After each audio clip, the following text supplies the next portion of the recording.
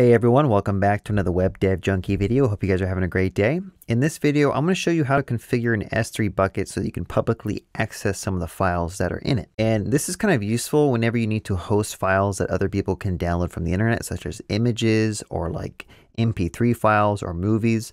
So imagine you have a website that has the ability for people to upload images and other people need to see that. You probably want to configure a public accessible S3 bucket. So with that being said, hopefully you already have an Amazon account created. If you don't, it's pretty easy to get going.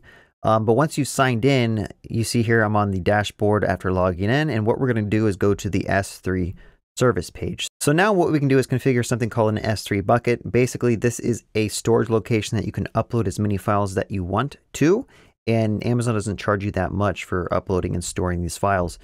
So let's just go ahead and click on Create Bucket. And we're going to name our bucket WDJ My Uploads. This naming has to be unique so that no one else has the same name as you, but it's pretty easy just to add some letters to make it unique. And I'm going to go ahead and do the default region of US East, but there's a lot of regions that you can choose from.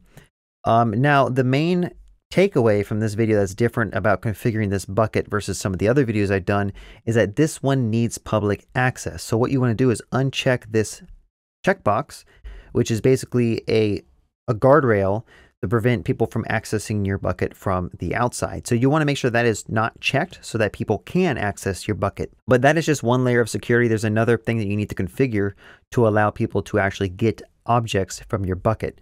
So make sure if you turn this off, you have to acknowledge that you are making this bucket accessible to the internet, and it could be considered unsafe if you don't have it configured correctly. So I'm going to go ahead and say acknowledge, and I'm going to go down here and just go ahead and say create bucket.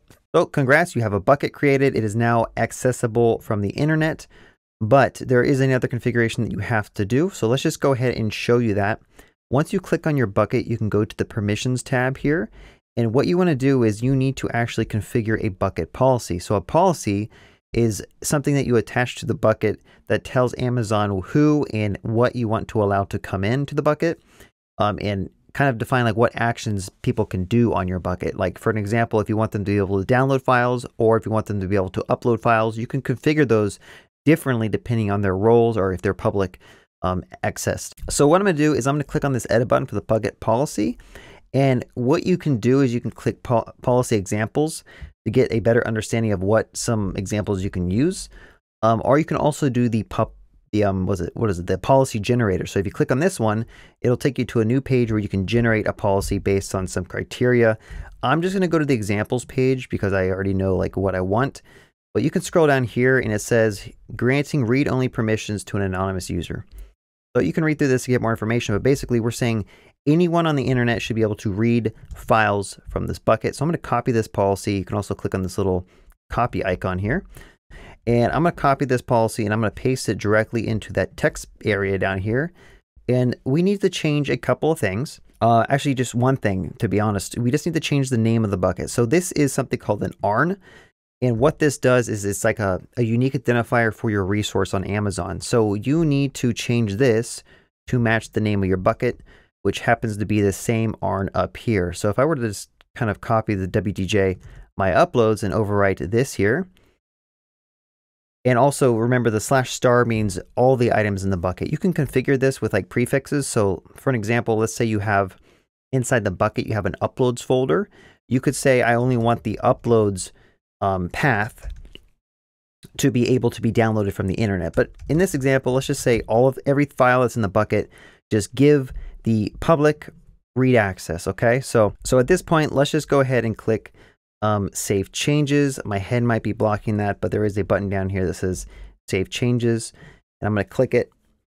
And what we're going to do now is I'm going to go ahead and go back to the bucket and let's upload a file, and I can show you kind of what you can do with that. So let's just go ahead and click the upload button here, and we are going to select a text file that's on my desktop. So let's go here and select test.txt. This is just a really basic file with some text in it, but let's just go ahead and upload this file.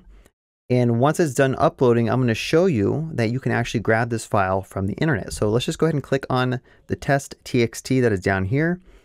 And you can get a link to where this file is. So if you go down here, there is an object URL.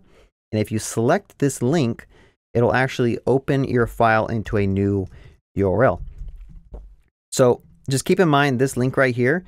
Let me, I can't really zoom in on it, but this link right here, this is the URL to your bucket. So any file that you upload to your bucket, any object that you put in your bucket, you can access it by just changing the URL a little bit. So you can kind of use your imagination and see how this could be useful, right? So for an example, let's say we wanted to upload another file that is an image. So let's just go ahead and try to find an image of like a cat. I believe I have one somewhere in my downloads folder. I might not have one. Let's just do this lock.png, okay? So I'm going to upload a picture of a lock graphic, and we are going to show you that we can actually access this from our browser now. So first of all, let's just open this up, and this is the lock PNG file. It's really huge, so this is kind of a bad example. And let me zoom out.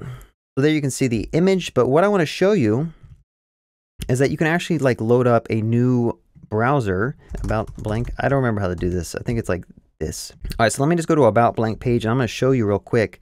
If we just modify this in line here, make sure you can see my code. We are going to basically just edit this body as HTML, and I'm going to put an image tag in here. I'm going to say image source is equal to that location, and I'm going to go ahead and just end that tag and hit enter. Now you can see that the image showed up on the HTML, right? So any file that you upload to the bucket now is accessible to the public. So just keep that in mind and be careful, because you don't want to upload maybe a sensitive PDF or some type of sensitive file that you don't want users downloading to that bucket. Last thing I'll show you is that sometimes you don't want to just upload images. Sometimes you want to upload like text or JSON. You can use the fetch method that's built into the browser to download or fetch those files as well, right? So if I go back here and say test.txt, I should be able to fetch that text file and kind of render it. So I'm going to do a promise chaining here. I'm going to say response, and I think it's just response.text. I could be wrong, but I'm going to go ahead and just chain that to another console log. And if I run this, so if you run this, you do get a CORS issue. So I think that is another configuration that you have to set up on your bucket, because I'm trying to access this URL from a different URL from Amazon. So let's just go ahead and see if there is a configuration we can do on this. Let me go to properties, and I believe there is a CORS setting. Maybe it's on permissions. Let me go back to permissions and say CORS. All right, so there's a cross-origin resource sharing. Let's edit this and see if they have an example here. They may not, so let's just go to learn more, and I believe you do have to set up some CORS configuration here. All right, so they do have an example right here. I'm going to see if this works. I didn't really prepare for this part of the tutorial, just kind of going off and doing some stuff. But I think what we can do is just say allowed origins of star here. And I could just say allowed methods is get. And I believe this should hopefully do something. Let me just try to save this. Now I can go back to my other terminal down here and rerun my fetch. And notice here we do get back a response now. We're not getting that CORS issue, which is kind of a security guard in place that prevents browsers from accessing files from locations that they shouldn't be accessing. But see here, we do get back the text now from the promise chain, and we printed it out. There is another piece of configuration you can do on the S3 bucket to make it act more like a web server where it hosts your files. That's actually pretty easy to go to. You click on the properties tag and you go down to the bottom, and there should be a static website hosting. You can actually enable this and specify like what your index file is supposed to be, what your error page is supposed to be. But I might leave that for another tutorial, but you can kind of go through here and just do some cool stuff with this as well. Thank you so much for watching. If you found this tutorial enjoyable, give me a thumbs up. Also leave me a comment below if there's something that I could expand upon or explain better for S3 buckets and making them publicly accessible. And like always, be sure to subscribe to this channel if you want to become a better web developer or DevOps engineer in general. I'm going to have a lot of videos like this in the future that should hopefully improve your game.